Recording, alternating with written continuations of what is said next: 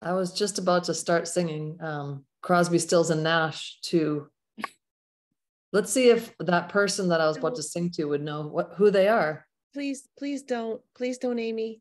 You put these it's gonna happen though. It's gonna come out. It's gonna happen. Guinevere. I see. All right. Golden hair. Our eyes are hair. Like yours, lady, like yours. Here we go. Wow.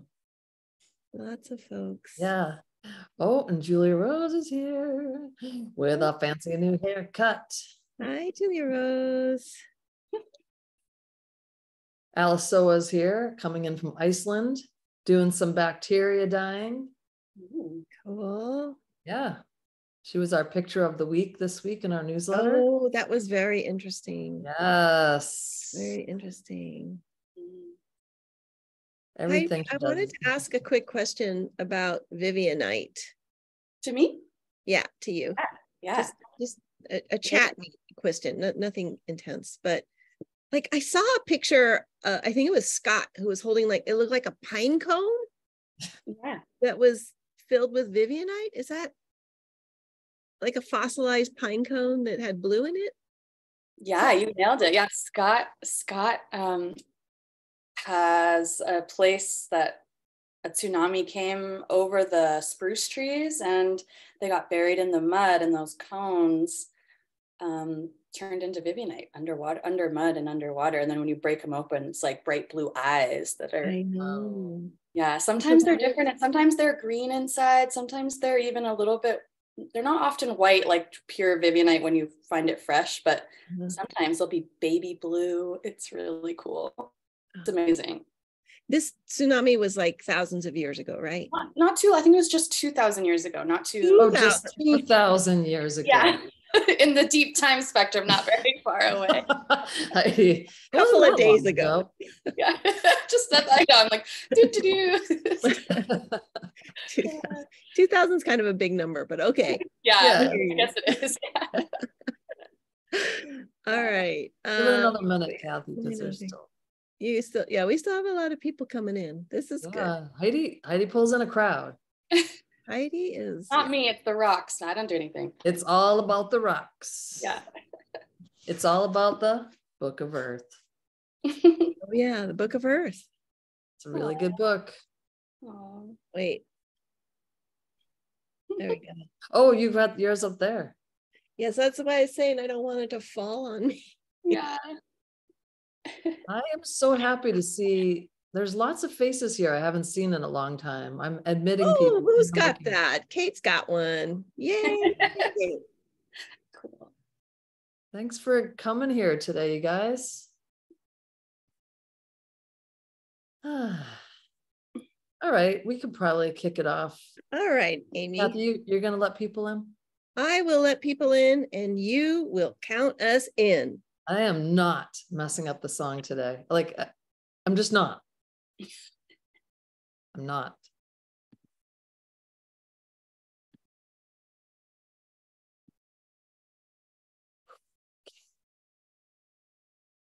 Well, it's the end of the week.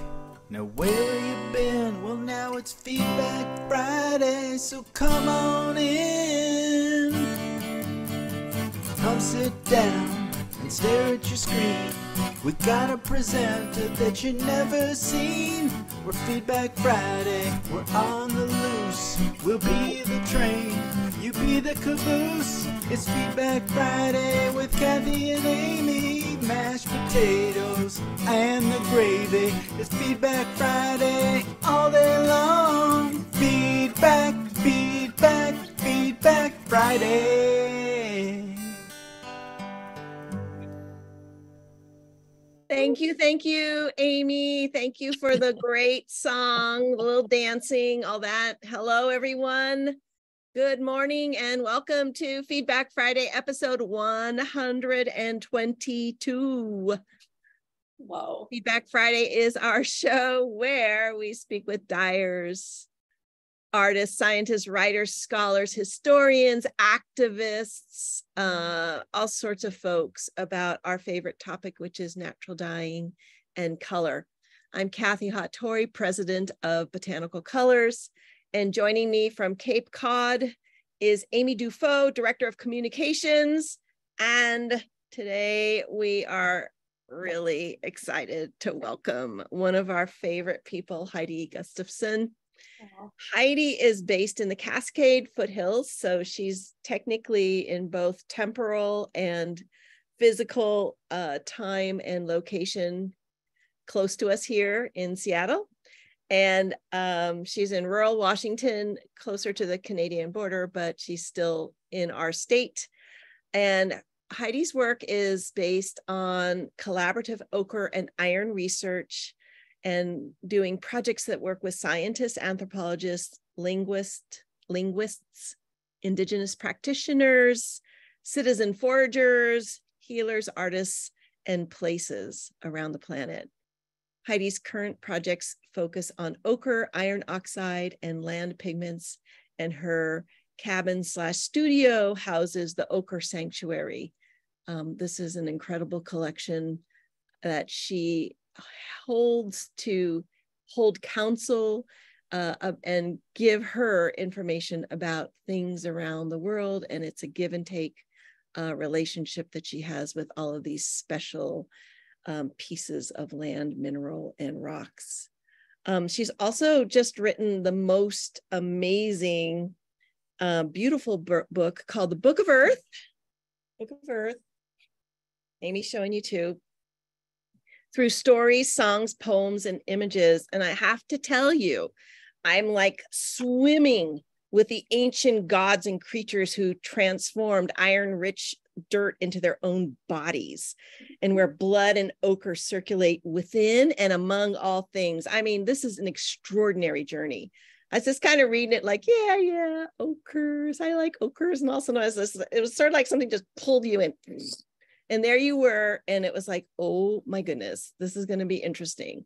So if you are interested in this book, you ought to get yourself a copy of it, because it's really, really super amazing experience to read it.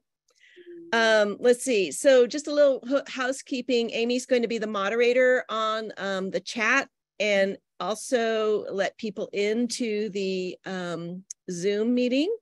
And we'd like to make sure that you're muted during Heidi's presentation, and we'll open it up afterwards. Questions will be in chat. So Amy will open chat when it's time, so you can post your questions there. And oh, I forgot to tell you that we're selling the Book of Earth, but I mean, just get yourself a copy. It's so incredible. And we're also having a flash sale this weekend. We have a few other books that are on sale, as well as some of our natural dye inks. So if you're interested, head over to the site and have a look at that. And I am going to now turn it over. Oh, we're going to have a video recording of this, and then you'll be able to watch it afterwards. And we'll send you, the link access will be on our website. And now I'm just going to have Heidi take us on this magical journey. Welcome, Heidi, and thank you. Thank you. I'm so glad that I get to be here with you. And I'm going to share my screen so we can play with some pictures. Yay. Everybody see that okay?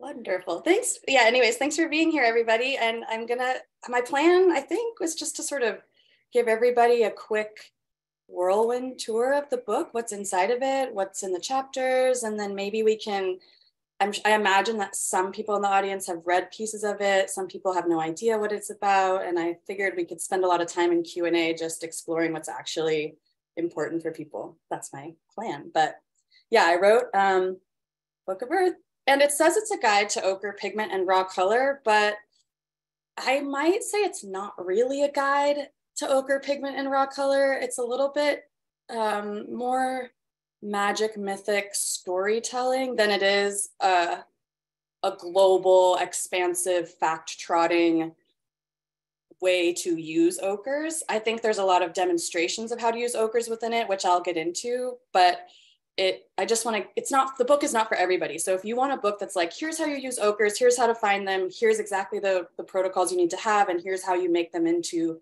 natural dyes. There's going to be other better books for you out there, but this one's really just my spiritual offering, maybe more than a practical offering, if that makes sense. And I wanted to just give everybody here a little background into what came before this book. Like, I wrote this book to translate the voices of rocks and to sort of give ochres their own voice. But in my mind, originally, the book was just page after page of different ochres from different places, and they sort of spoke for themselves. And that was sort of the root inspiration for this book, was how to get the ochres to come across as their own qualities and feelings, so that you could maybe see them more in the land or relate to them more in their stories. And this is just my book. That's all soils from the Cascadia region where I live, where Kathy and I live. And it's just an example of what the book could have been if I had let it be its sort of raw state. This a Vivianite on the one side, and a green earth that's right off of a river down in Oregon.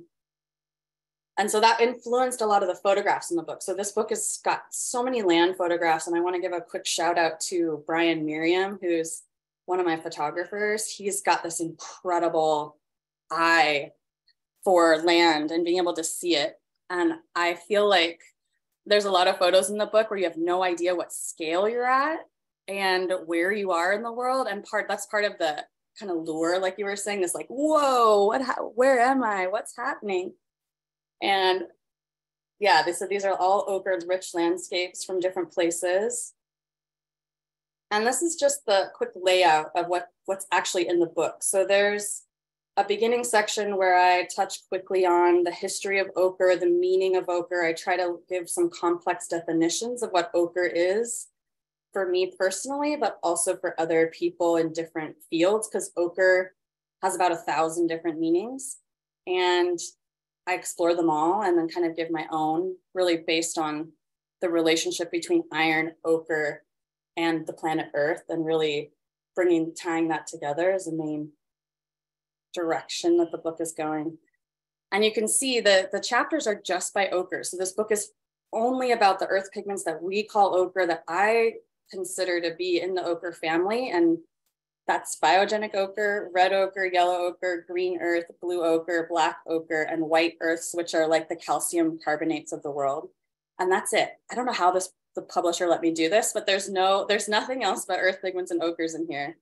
And then I have a third section that's maybe something this audience would be a little bit more excited about than some, where it gives some seed processes of how to work with ochre. It gives some seed recipes, some kind of archetypal recipes where that you can grow based on where you are, or you can adapt to your own cultural context. And then some binder like lists that are really detailed, but not how to process them. They're more like inspirational lists. So you can be like, oh, you can mix ochre with the spit of a dog, and things like that. So this is that introduction moment. And again, I really think of ochres as having a huge diversity of minerals, not just the earthy hematites or iron oxides that are yellow and brown and red. And I include ochres that are blue and purple and green, and have a wide variety of colors that iron helps to produce. And I opened the book with, this is, I think, Kathy and Amy, one of your more favorite moments, is this story about the history of vultures relating to ochre, and also toxic mine drainage that some of our friends like John Sabra and Onya McCausland, that they work with in the local toxic coal mine drainage to help remediate it. So I kind of draw these two worlds together, which is a story that's in the book, so I'm not going to tell it now. But the vultures, I have found that they're incredible. To me personally, they've been educators of how to relate to ochres. They bathe themselves in the ochres, and it becomes kind of an anti-bacterial part of their life. It's really essential for how they communicate with one another. It helps to help keep smell down of all the rotten, dead bodies that they're eating. And it gives you this sense that, like, we learned a lot about how to relate to ochre and its multidisciplinary uses from vultures. And so I open up with this more than human teacher about ochres. Here's another beautiful photograph from John Sabra's friend Ben in Ohio. And then we get into the red ochres, and I just wanted to give you a flavor of what sort of is how I set the structure of the book is. Every chapter has these trays with different variety of minerals that create a red pigment to really show the mineralogical diversity, but also the textural diversity and the incredible nuances that are within what we might just say is a red pigment, right? And this is a part of the story that's in the book about the island of Hormuz and its powerful red ochre history that's 500 million years old. And then every chapter has, like, I'm interested in the relationship between the science part of it, the chemistry of it, and the poetry. So I give everyone the definitions of ochre in terms of its technical term, like iron oxyhydroxides, but also the language part, the etymology, where in this case, goethite, which is the mineral that forms yellow ochre, means godfather. The root of the word means godfather. And there's all these stories about yellow ochre that relate to that as a mythic paradigm, that yellow ochre relates to the godfather of our culture. So I'm following this kind of cultural language thread throughout the book, but also trying to draw in some of the scientific relevance. So if you wanted to look up more about goethite, you could do it through either the word yellow ochre, through the word goethite, or through the word iron hydroxide, or its chemical formula, or its poetry. And that's really crucial for me. And then in every chapter, I also show the pigment spectrum, that it's not a comprehensive pigment spectrum, but it gives you a flavor of the diversity, again, of how you can experience a yellow ochre in its mineral form and in its color form.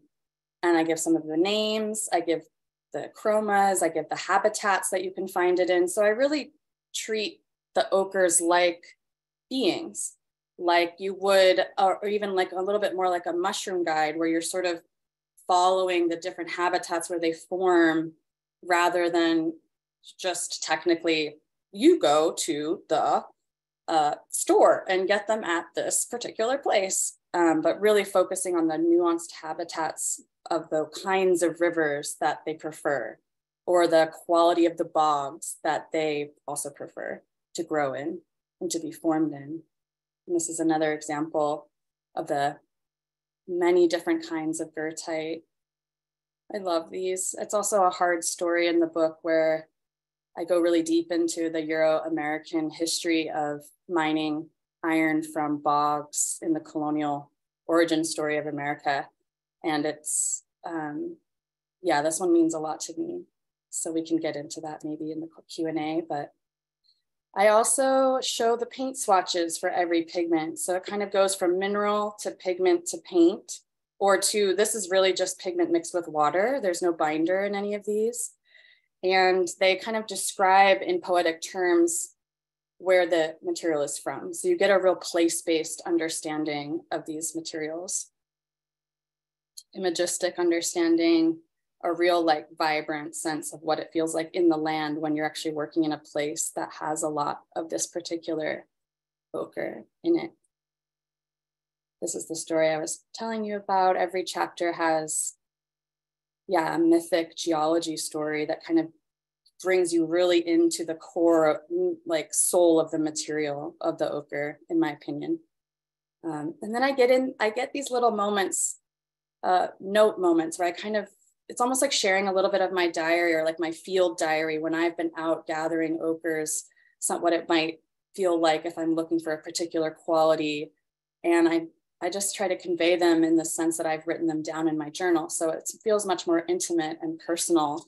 And these are sort of, if you actually want to learn how to gather ochre, these are the moments in the book where I'm kind of doing teaching about how to gather appropriately and thoughtfully. Green earth, then we get into that. And this is in this green earth chapter, I tell one of my absolutely favorite stories, which is in collaboration with my friend who's a soil scientist for the Department of Energy. And he helps to engineer soils that cover nuclear waste depositional cells. So where all nuclear waste goes, he's the one who helps understand how the soils work. And a big component of that is green earths. And this photograph in the book is really unique. I was so excited to have this in the book, which is literally like if you were to cut down into a soil infrastructure that's holding down nuclear waste. This is what it looks like. And it's this incredible, beautiful, to me, painting, photograph, quality of just how the earth is trying to keep a toxic energy buried, and the quality of the ochres that are doing that work. And I get into the story of how that works as a more, instead of looking at it in terms of color, it's really looking at it in terms of functionality, like what the ochre is doing to help keep nuclear waste underground. And I get to blue ochre, which is everyone loves a Vivianite, and we can talk about that. And I chose to tell a couple stories about finding Vivianite when it's in that raw white state, but also in a place where there's some tragedy that occurs. And Vivianite is often found in places of the dead, and it's found in traumatic, what we might consider traumatic landscapes, where like a tsunami, like we mentioned at the beginning, where a tsunami might have come and destroyed an entire ecosystem. And Vivianite is sort of what remains as this life force memory of the dead or of this being. And so I kind of help people dive into that magic and mystery. And not just in the places where there has been some traumatic death of a person, but also in our wastewater industries. Vivianite this is one of my favorite photographs from Des Moines, Iowa, of they have one of the largest wastewater plants in the country that processes pharmaceutical waste, pig waste, lots and lots of pigs, lots of animals, lots of corn feed, just everything you can think of. And this is the Vivianite that gets formed in it that's trying to hold on to the life force that's sort of getting flushed through these pipes and back out into the water system. And then I get into some of the last chapters are these other ochres that don't get talked about so much, but this is magnetite that's mined in one of the biggest iron mines in Russia. And it's sort of like the story of how we're mining out the head of the earth, and the relationship between how we have magnetite in our brains, and also earth has all this magnetite in what I consider the top. I mean, obviously the earth is every directional, but it's this story of like what it would feel like to have this magnetite in your brain taken out and distributed all over the planet. Really trying to use ochre to also help understand how to empathize with what earth is going through right now in climate change and in the sixth mass extinction, and just really watching how ochres are teachers about how we relate to the earth. And the last one is white earths, which include marble, limestone, shells, bones, all the things that end up getting compressed. And this is a beautiful photograph from Marta Abbott, who's a wonderful pigment maker as well.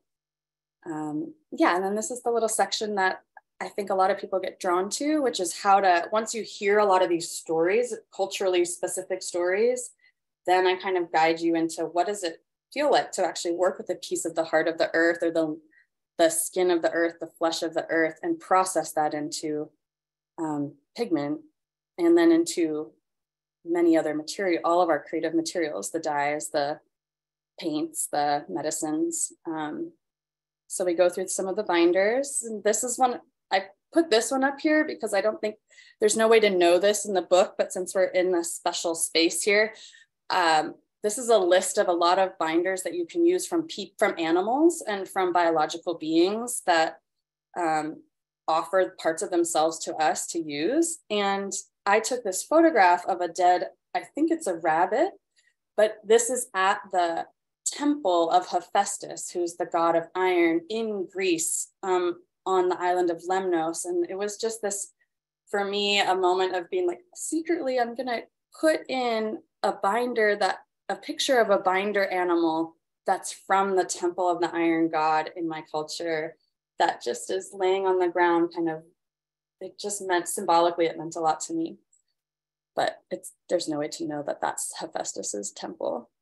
And then, yeah, so I explore a few of the recipes that maybe you can make lipstick. There's one where I talk about how to use wheat paste to make for lime, like not lime washes, but for making natural plaster paint. And I talk about how to make some natural crayons and all kinds of things, but nothing that's high technical. So it's kind of giving you a window into where to then further explore and maybe do a lot of your own research or hang out with Kathy and Amy more. Yeah. Then that's kind of just the sprouts I wanted to send out. That's the whole book. And I figured maybe Amy and Kathy, if you've had a touchdown into some of the deeper chapters, I could get into one of those stories or not, or we could just dig in with what people want to explore in terms of the more, the deeper themes. I just wanted to give this surface overlay. Does that feel good? Yeah. Yeah. I mean, there's only a couple questions in there right now, besides people are just saying how much they love it and it's beautiful and amazing and the presentations. But one of the things when we were talking yesterday about some of the things that have jumped out at me, like, I don't know the exact line, but we were talking about how in each one of us, there's this landscape, these different landscapes. And there could be these ancient landscapes, or it could be the fires right now from other landscapes that are coming here to Cape Cod. But just maybe talk about that part of your book where you talk about the landscapes within us. Yeah, I think I draw on this Italian artist who I love, who works with natural pigments. And he said something akin to, maybe I can just read it. I have the book here. He said, there are landscapes that have long been digested, which live inside of you. And that's a really big theme throughout the book, is just thinking about how our bodies are made of earth and how the places that we are from and the places that we have connection to influence how we think and feel and who we are. And I feel like a lot of the book is also trying to, almost like if you could eat this book and let it digest really slowly, it would probably be more informative than trying to read it chapter by chapter. It's meant to, do something. The ochres do something to our bodies, whether or not we're touching them or not. I feel like you can kind of look at each of these, like in this photograph, for example, you can look at each of these and experience them as a color, but you also kind of get a mood and a feeling and a sense that there's a placeness to them, or that's the goal of the book, is to really open up that there's landscapes inside of every color, but there's also land stories and people and history and deep time magic that's also held within that.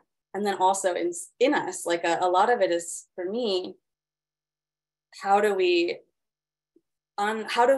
bring closer together the fact that we are as much rock as anything else, that our bones, we're built on a mineral infrastructure, our blood is built on a mineral infrastructure, we have rocks in our heads, we have we're like the children of earth.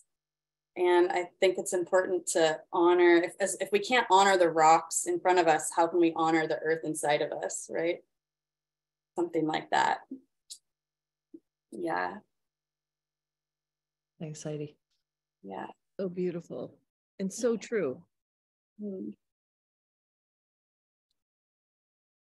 Kathy, did you have something from the book? I think one of the things that you're talking about, Heidi, that I think was interesting for me was that there's so much that helps me shift understanding and even awareness in terms of, I'm pretty normal where I'm often looking for things that might make color that's plant-based, but I don't often look for things that might make color that are earth-based, and the earth-based palette is equally compelling, and it just feels like it has this immense story that I don't even know how to ask yet. right? So I'm looking at your book as kind of a way to begin that conversation.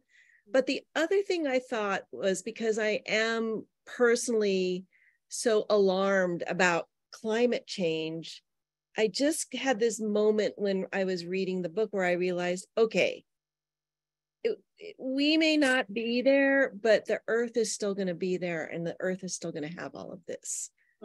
So stop feeling so threatened and start thinking about like how you're going to transform into what this earth will be. And that was an interesting kind of shift for me, because I'm reading way too much newspaper and climate info, and it's, you know, it's scary, but that really helped me a lot. Yeah, I think I've learned a lot from the ochres about that balance of trusting that you're going to resediment into the earth, but also really fighting for the rituals that allow us to resediment into the earth, which we don't really have in our, well, at least in the Euro-American culture, we don't have a great process of re-entering the bloodstream of the earth that is celebrated. And I think the ochres know a lot about that, because they've been used by humans for 500,000 years in not just leaving a mark behind rituals, but in burial rituals. And so you can think about them as being the teachers of how to paint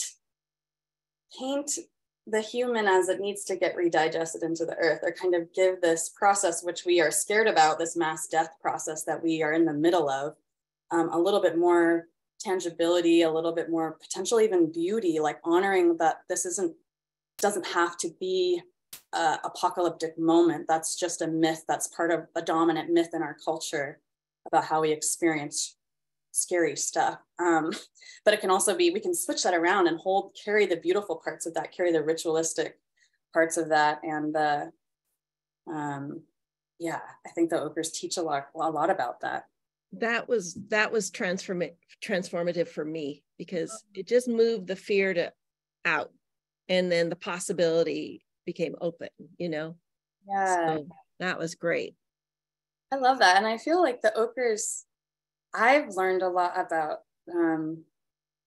how to open up more of that space in my heart too from them, and just also having them around in the studio, all different ones, sort of like you were in the beginning saying that I hold counsel with them, and just watching them I wouldn't say they're talking to each other, but they're definitely exchanging. And you can see that they're sort of have this agenda to be like, okay, how do we get the humans to like calm down and you know, get, like we all do, like trying to get a little more patient with the earth, a little more careful, a little more stewarded into the next generations in a way that keeps all the magic that's in it and all the beauty that's here, and the power, creative power. Yeah. All right. Amy, I am gonna, if there's questions. There's definitely questions. There's comments, whatever. Questions, specific questions. I'm just gonna start at the top with questions. And do you want me to unshare my screen? Sure. Yeah, so we can just see you. Sure. Okay. So here's one. Well, how about I'm going to cut it in half, and maybe you can talk more about that story about mining ochres in bogs. Okay. Mining ochre in bogs. Yeah, well, please do say more about the Euro-American colonial story of mining ochres in bogs. Curiosity is piqued. Yeah. So the story in the book is called Shadow Ore, and it's really looking in particular how during early colonial settlements on the East Coast, they were trying to find places where that was rich in iron, rich in water, and rich in forests, specifically to be able to smelt ochre into iron, because in order to have a colonial agenda, you have to have guns, steel, chains, armor, nails to build your, all of that relies on local native iron, not native in this, just native as in local. And so the place where the most ochres are in bogs, like these goethite ores form in a bog environment because of the these microbes that connect to the iron in the water, they process it through their bodies, and then they put out ochre, and then that ochre slowly hardens into minerals. And that mineral is rich in iron. So the colonists would try to like take over places where they had all these bog iron ore. And there's all kinds of stories about why they did that. But one of the things that I thought was interesting was that at the time when this is happening, when in our history of our country, this is the exact same time when over in England, which has run out of iron and run out of fuel, that's why they're coming over. That's when Newton is like describing color as being a property of light, and it has nothing to do with matter anymore. And so there's this, to me, there was this really interesting parallel between all of a sudden color is a property that can be owned. Ochre becomes iron that can be the stuff of the colonial agenda. And also the word landscape at that same time gets adopted into the English. So land becomes a picture. So everything kind of starts to get this further layers of abstraction built on taking over these bog places. And we can get more into this, but what's interesting about it is that there's, in the bogs, the ochre actually can regrow. So it can be harvested and then it can regenerate. And most people don't realize that rocks can regenerate in an environment like that, but they only regenerate. It's a lot like mushroom foraging. It's a lot like medicine plant foraging or any other plant foraging or wild food foraging or any of these things. There's a limit to how many you can gather before they do not regrow. So this is the biggest issue we see, is that a lot of these bogs were overmined and they're not able to bring back this really important iron mineral that then feeds the microbes and it feeds the local community of plants and becomes this nutrient. So I was just exploring that story in that chapter. That's pretty untold in a lot of other histories, because it's like, unless you follow the material history of ochre, you don't really see this larger story of iron, the weaponization of iron bogs in our culture. If that makes sense, like that's just a little taste of that. It's like these things that you just never think about. I put in the chat, Moira Bateman was a Feedback Friday presenter. She's from Minnesota, and she's doing a lot of beautiful artwork using bogs, like the bog, kind of just leaving fabrics inside bogs and going into these pristine lakes and stuff too. But interesting Feedback Friday with Moira when she was talking about that. Yeah, I'd love to see that. I missed that one, but that's I would love Yeah, she's working a lot with water, just like the idea of water and future and stuff too. So it's a good one. Check it out. Okay. Heidi, how do you define ochre? Oh yeah, well, that's a tricky one, but I think the superficial definition that I use, like the surface material one, is that it's an iron, any mineral that has iron and oxygen together, also with land. And there's lots of minerals that are like that. And then on the deeper surface, the deeper layer of that, I define ochres as like pieces of the earth that are portals to the heart of the earth, because the heart of the earth is also an iron and oxygen. They just discovered this last year that it's an iron oxide too. It's literally an ochre. It's not just pure iron, which they used to think. It actually is a very complex iron oxide. And so you can think about the core of the earth as being a whole, like being ochre, that then we're sort of on the outside of gathering the little portals that go into the heart of the earth. So there's both of those to me, that a kind of spiritual definition and a material definition. That's the basic. And they also, of course, ochres make, if you crush them, they make a huge variety of these pigments and textures and qualities, and they're high staining usually. Yeah, there was something I just saw on the news, and it's going to be, this is so something I saw on the news, but it was actual, like these cores that they just got of the earth. I don't know if you saw something about that. It was like these big, long, I don't know, like crazy cores of the earth. But what did they look like? What's that? What did they look like? Did they show photographs of them? It just looked like this kind of almost like magma colored, but all the way, yeah, just core samples. So they're just, it's like the length of a ship because or anyways, I'm gonna find it. I'm gonna send it to you, but I was wondering if you did see it. Oh, I'm gonna make a note. I'll go look it up. That sounds, I just love, it's amazing the layers of earth when you use an auger like that, which is what I think they're called, big drills that pull out the whole soil core, and it's incredible. Yeah, that is cool. Yeah. I love that somebody just called you a rock star. Ha ha ha. Sweet. Okay. So somebody's wondering what led you to have this focus. The ochres, I think, really led me to them through both, like I was led to them through a meditation space at first, kind of the inside. I did a meditation once, and I kind of met an ochre being who said, you got to work with us, you got to work with ochres. And I was like, I don't know what that means. And then I had a dream of an ochre place that was also similarly like compelling, but I was like, I don't think that's real. And then turns out that that place was real, and I walked that place and I found the ochres in this actual place in the world. And then turns out, as I worked more with this inner spiritual guide, you could say, the more I was able to see ochre on the earth and in the surface of the earth. So to me, the ochres kind of came from inside out, or kind of from my unconscious up to my consciousness, or from my like an imaginal place into the earth place. And I always think that's sort of appropriate in a way, since ochres are such a powerful keeper of the imagination. They really help us to communicate and to express ourselves and to have all these creative capacities through their diverse function, color, and all kinds of connection to the earth. So I think some people might think that's a little bit woo-woo, but I'm just sort of like, it seems very logical, like that ochre came from inside out for me, as opposed to outside in.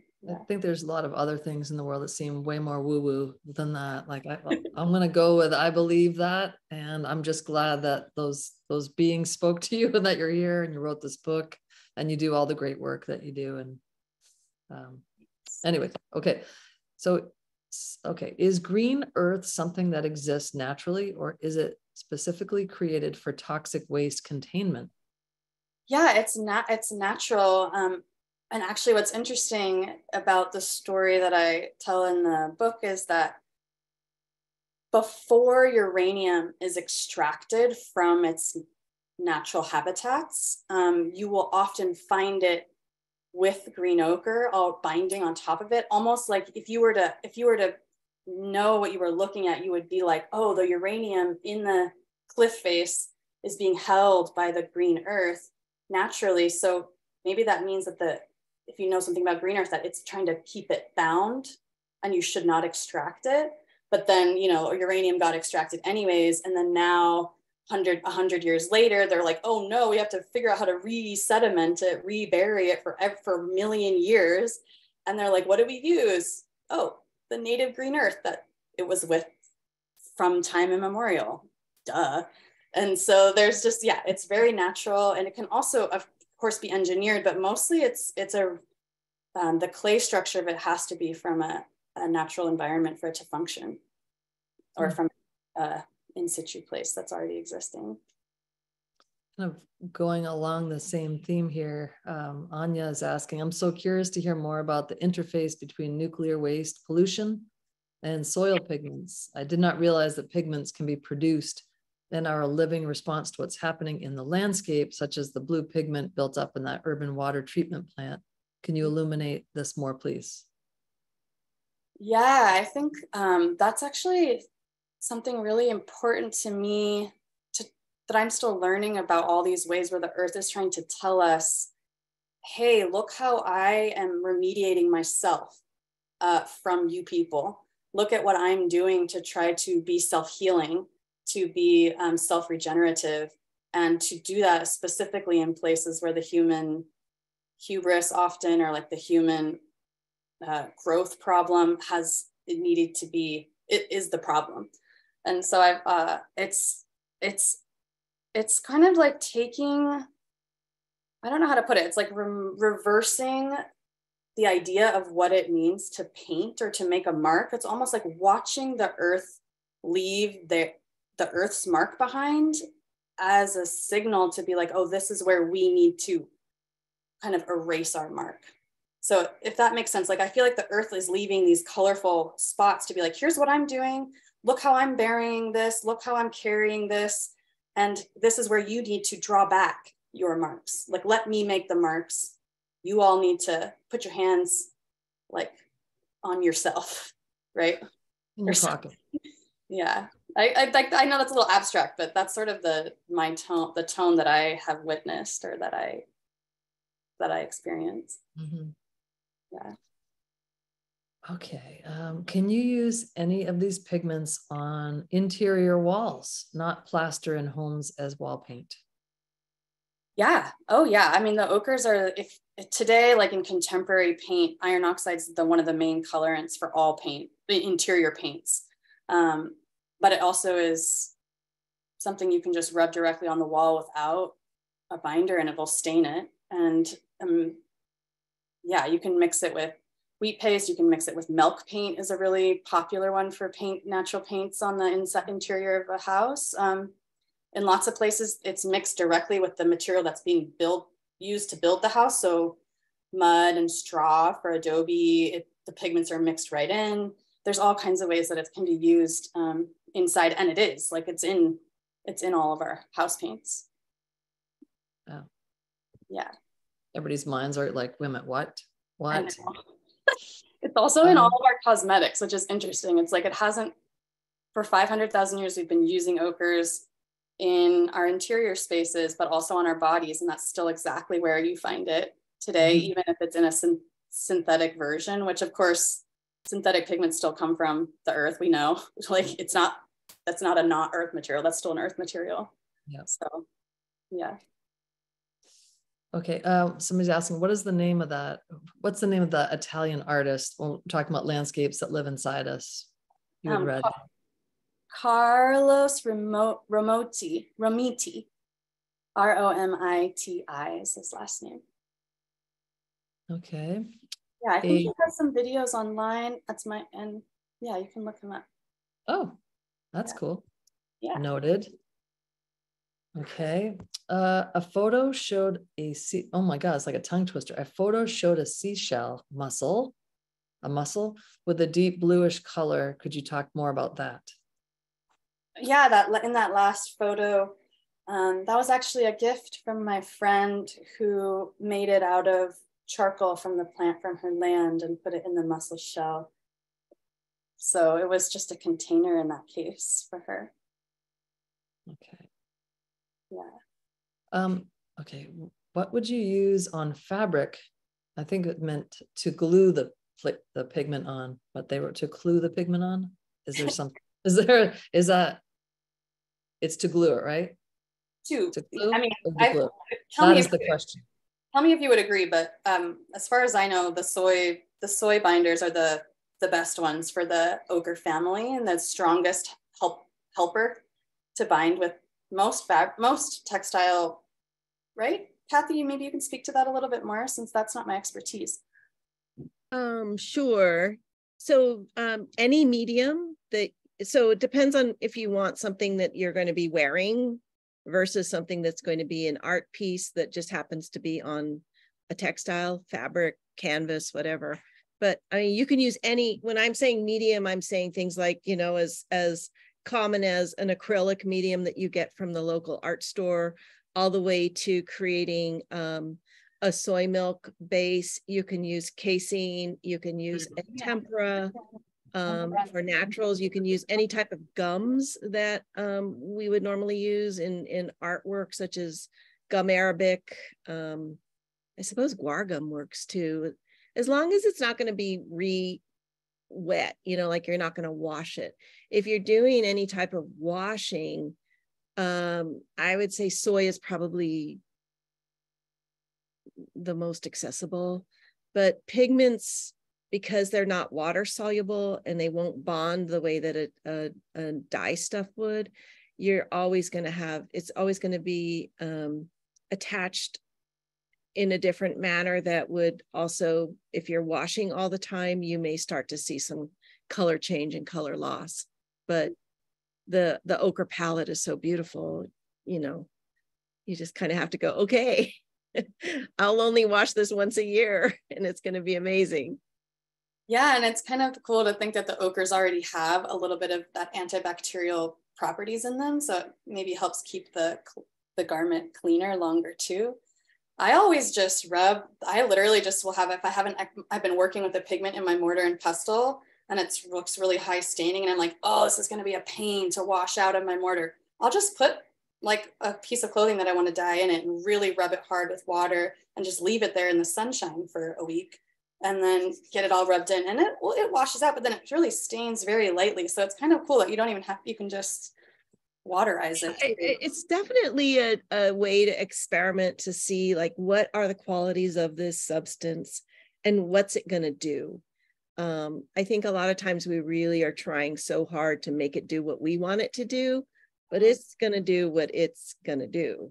And that's, I think, the point of many of the stories that you tell is that there is an entire conversation about what it is and what it's going to show us. And we should be watching and observing and trying to learn rather than trying to like shoehorn it into something that we think it ought to do. Oh, I like that. Yeah, I think that's a great way to put it. It's like instead of controlling the medium, letting the medium have an influence on you. Yeah. There's so many artists that are embracing that. And I just feel like their work is compelling because of that. I feel like I learn a lot too from watching other people, listening to the material they feel really drawn to, especially when it's not something that I relate to so strongly. Just like any relationship, I'm like, wow, you know a lot about mugwort and like how to work with mugwort, and just watching that process, so inspiring to me. Just all the ways people have their language, earth language, I guess. Exactly, right? Earth language. I love that. Yeah. All right, let's see. So what are some guidelines for foraging ochres sustainably? Is there a certain process that is ideal and a certain amount that's appropriate to harvest? Yeah, this is a complicated, very rich dialogue we could have. I think the first thing is like ochres are not sustainable. I mentioned that bog irons regrow, but otherwise we're working with non-renewable minerals that once they're taken from a place that they're formed, they don't reform there in that place most of the time. Not to say they're not dynamic, but there's that factor. So if you are extra, you know, you might not know that the place that you're in is a 3 billion year old iron that's made by microbes that created the environment, and the amount of respect that it takes to carry that rock is going to feel really different than, say, really fresh rust that you gather off of some steel railroad track or something. And I think that's the first thing, is like, well, what is it when you're talking about freshening up a 3 billion year old story of the earth versus a little bit of rust from a nail? It's like, what's sustainable? Like the question of what's sustainable becomes really confusing to me. And it really becomes more about how do you create reciprocity with whatever place it is that you're working with and the people that are of that place that you're working with. And what does it mean to have permission from the people who are the stewards of that place, especially indigenous communities of a place?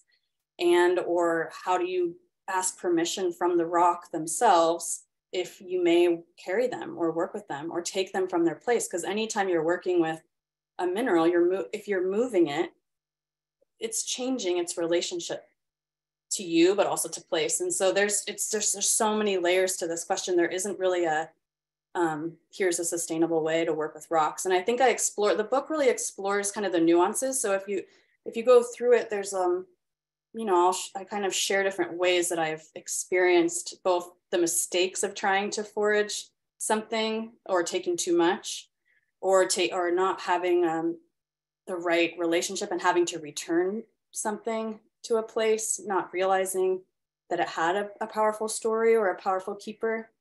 I don't know, we could go on and on about this question. Yeah, it's complex, but also it's a heart center. Like, I think at the end of the day, kind of where sustainable also relies on like heartland. Like, does your heart feel good when you're doing, like, do you feel warm and like strong and loving and caring and caretaking when you're working? Or are you just like in a creative mania that you need a material to do something with, right?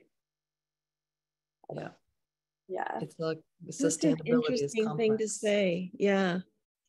It's such an interesting take. Two things I wanted to say. One is that the volcano Kilauea is like having a massive eruption right now. And Amy and I were just there in April, and it was only steaming. It wasn't really doing anything active, but it was still extremely powerful and magical. And I picked up a few lava pebbles there because I thought, oh, I should mail these to Heidi. And then someone said to me, oh, you must never gather that, never.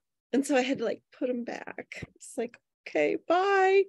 But yeah, it was a really strong boundary about whether or not one could remove, I didn't have any of the relationship at all. I was a tourist, and that was pretty profound for me. Like, you really have to kind of think about this. And before you start just kind of taking because you're there, it's that Instagram thing that I'm here, I did it kind of. Yeah. This is a very different dynamic that's going on. Yeah. And I mean, those protocols are in place, and they've been in place for so long for a reason, because they are real, like that you actually would have probably a negative affect if you carried this with you. And it's we don't know. I mean, what do we know about gods of mountains and goddesses? Like, it's very that we need to keep learning, because they have there's real impact we don't understand. Yep. Totally. Or not we, but like me particularly as a Euro-American. Me particular too. Yeah. Clueless. So yeah.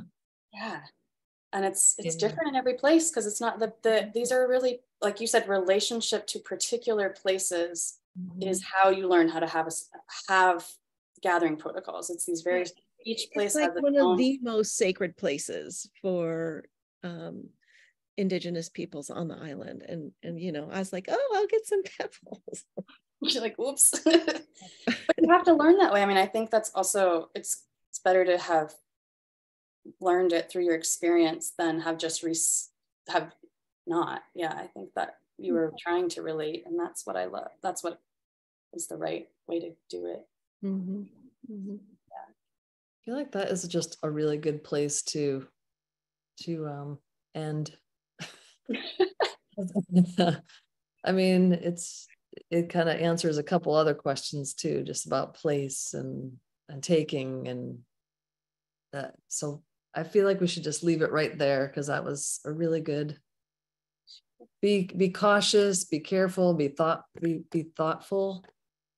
I mean, did anybody see the Brady Bunch when they went to Hawaii and the tarantula climbed up Greg's chest? Like, you don't take anything from Hawaii. No. I didn't see the Brady Bunch. The mantras, those mantras are real. That's a good. Those are real. No, I was definitely like that too with when Kathy and I, we were looking at shells and stones, and usually when Kathy and I are together, our pockets are full like a squirrel's cheeks, we're like, oh my God, but just leave things alone and respect where they are. Yep. Yeah, there's a joke I learned from someone once who teaches a lot of archaeology classes out in the Southwest, and she was like, every time somebody goes down to like pick up a piece of something on the earth, she'll be like, oh, let me tell you what that mineral is. It's called leverite. And you're like, leverite? She's like, yeah, leave it right there. That's good. I always thought was pretty. That's funny. Wonderful. All right. Well, thank you so much, Heidi. Yeah, Thanks for having me. If folks want to unmute and just have a chat with Heidi about Yes. Thank you, Heidi. Thank you so much. Hi, thank you, Heidi. Thank you. Amy and Kathy. Thank you so much. Wonderful. Thank you. Thank you. Wonderful. Super inspiring. Thank you. Great. Thank you. Yay. Thanks, everyone. Rock on. so much. Kathy, I remember? like your philosophy. Leave with nothing but pictures. Yeah, and in some cases, you're not even allowed to take pictures. Oh, but you can keep them in your mind. Yes, yes. Mm. Yeah. Your Right. mind's the best camera anyway. There's Yeah. the quote of the day. Your mind is the best camera, Kathy Atori. Yay. So nice. All right, you guys. Oh, I like that somebody's just showing up right now to join us. Just let them in, just for the heck. Yeah, so I'm sure we're gonna sell out. We've had to reorder Kathy Heidi's book like 3 times. It's the third So, time, yeah, third yeah. reorder. So get your copy on our site. We'll be reordering more, I'm sure. We already have, yeah. Okay, So good. hopefully we'll have enough, but you know, it's such a treasure, this book. Yeah, it really is. Well, thank you for being here and doing all the work you both do and sharing. Oh, Heidi, I'd like likewise. to look up Moira's work too. I love people that work with. Yeah, Moira's doing beautiful work. Okay. And of course, I really think that there's like an opportunity between Heidi, Scott, and a few other people I know that would just be a super magical gathering. I meant to, I was too hot, but you know what I brought today to wear that was too hot to wear? My jacket by Cara. Oh, nice. It's dyed with some iron rust, and it's all patchwork, and it has stains on it that she left on there because it's antique fabric. Anyways, So and All right. No, hold on. I want to take a picture Cara. of you. Yeah. Hold on. Say something again so I can say that you're the main person. Here. Check Oh, it yeah. out, Cara's jacket. So beautiful. All right, I got it. There's proof there. Right, great. I know. Hi, Marie. Hi. Heidi, I just put it in chat. Moira's Feedback Friday. Oh, awesome. Yeah. Thank you. Okay, I'm going to stop the recording, everyone. Oh, yeah. Unless somebody has something really important to say.